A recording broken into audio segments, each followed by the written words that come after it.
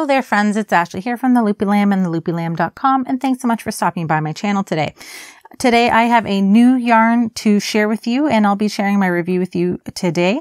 And we will be looking at the new Yarnspirations yarn, Caron Cotton Funnel Cakes. During the review, I'll be talking about the differences between the Caron Funnel Cakes and the regular Caron Cotton Cakes. I'll be talking about where you can get this yarn if you've got a mind to purchase some for yourself. And we'll talk about how this yarn works up, because it does have a very different texture to its strand. And so we're going to talk about that, and I'm going to show you how it works up in a crochet swatch. So if you're ready to get started, please hit that like button and please consider subscribing to this channel. So as you can see, I've got two different colors of the Caron Cotton Funnel Cakes. The colors I have here are Cumulus and Fog, and they are currently only available exclusively at Michaels stores. The Michaels website shows that there are 18 colorways available, 9 of which are solid colors and 9 of which are variegated. And when I found this yarn at Michaels, I had actually gone in looking for the regular Caron Cotton Cakes and was disappointed to find that, unfortunately, the regular cotton cakes appear to only be available in variegated colorways this year. So when I saw that they had the funnel cakes in these beautiful matte colors, I decided to give them a try instead of just leaving the store empty-handed, since I really wanted a solid colored cotton yarn for summer. When I initially saw these yarns, the first thing that caught my eye was the texture of the yarn. And I'm going to kind of put this aside here and pull some of the strand out. So I'm hoping that I can illustrate it clearly for you on the camera. So as you can see, it kind of looks twisted or almost knobbly, and that's what creates this highly textured surface on your yarn here. And this is what's called a wrap spun cotton.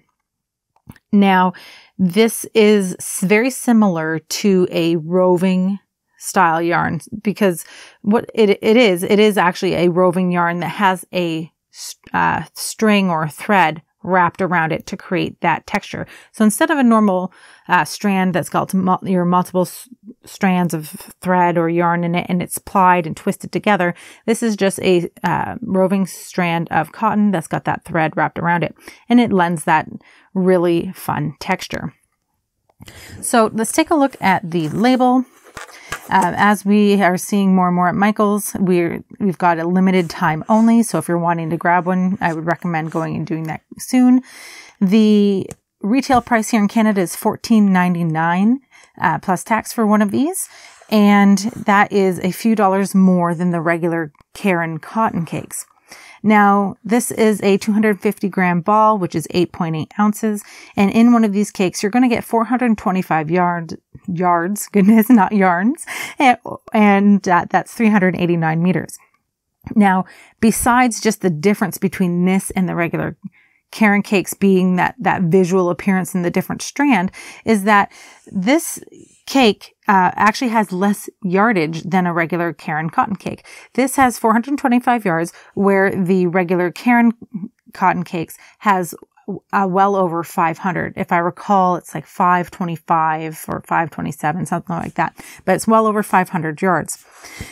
This is a size 4 medium worsted weight yarn. It's machine washable and dryable.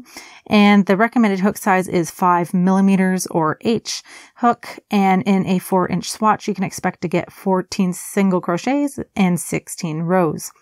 For you knitters, they recommend a 4.5 millimeter or US 7 set of needles, and you can expect to get 18 stitches and 24 rows in a 4x4-inch swatch. So besides the yardage, and again, that visual texture, there's also like that price difference, right? The Caron Cotton Cakes right now are $11.99, and these ones are $14.99.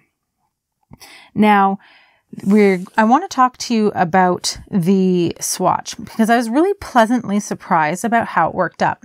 Now, I will say that this yarn is very soft. It's delightful. I was actually really surprised, because sometimes with a cotton, it can be soft, but sometimes you still feel that little bit of scratchiness in the cotton. I didn't feel that at all with this. It's actually quite pleasant. And if you were planning on using it for something next to skin, I can absolutely see that there would be no issues with that unless you're very, very sensitive. So the swatch here was done with a 5.5 millimeter hook. The recommended hook size is a 5, but I do always tend to go up a hook size or 2 because while I'm experimenting, because I know that I tend to be a bit of a tighter crocheter. With a 5.5 millimeter hook, which is only half a hook size up, I was able to create a fabric that actually has, a decent amount of drape. And it does have, I don't know if you can see it on the camera. I'm hoping you can if I move it around. But you can see that there's quite a few gaps in the fabric. So if you're wanting to use this for like a tote bag or something and you're really wanting that solid fabric, you're going to need to go down a hook size possibly from that recommended 5, because even at a 5.5, you can absolutely see through this fabric. Now, the swatch, as I normally do, is done starting with single crochets, working into half double crochets, and finishing off with double crochet stitches. There was zero issues, or I should say there were zero issues in working the swatch with this yarn. No splitting, no knots or anything unpleasant. It was just smooth sailing all the way through. Now, I was very surprised at how it worked up because I really thought that the textured strand would kind of give me something a little more funky than what I've got. Instead, I've got this really nice pronounced stitch definition, and it's almost got like a bit of a rustic look to it, but it's not really overly textured. And I really like what the stitch definition in this, and it's just really pleasant. I really, really enjoyed it. So these are just a few things that I think that you should keep in mind before committing to this yarn for your project. And the first thing is that the yarn is quite heavy. When it's worked up, cotton can be heavy, and typically a 100% cotton can lose its shape over time, especially if the garment is or the piece is quite heavy. So just keep that in mind. And when you're doing a swatch, I suggest doing a hung gauge to see what the effect of that weight has on your fabric overall. 2, because this is a roving style yarn, it is prone to pilling.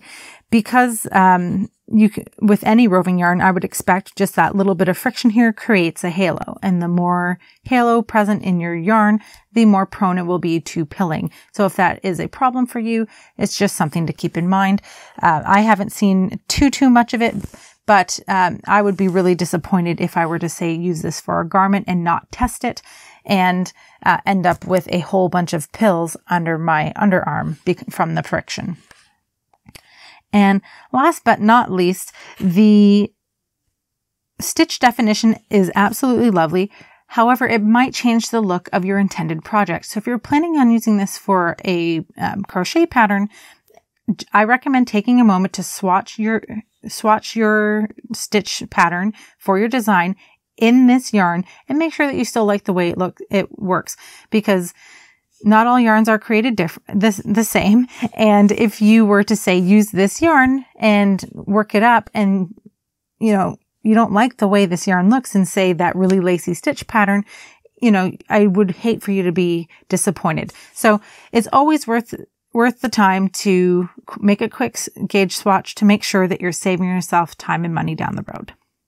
So that's my experience with this. I really liked this yarn. I'm going to use my 2 cakes probably to make a bag for the summer. And although the Caron Cotton Cakes are my preferred yarn, just because if I was under a budget, I'd want to get that one because you do get more yardage. This is a great alternative in my opinion. So if you have used this yarn and you would like to share your experience with our community, I would really appreciate that, because all the people in our community can learn from your experience if you share it below in the comments. If you enjoyed this video, please hit that like button and please consider subscribing to this channel. If you enjoy free crochet patterns, please check out my blog, theloopylamb.com. Thanks so much for watching, friends. Happy hooking, and I'll see you next time.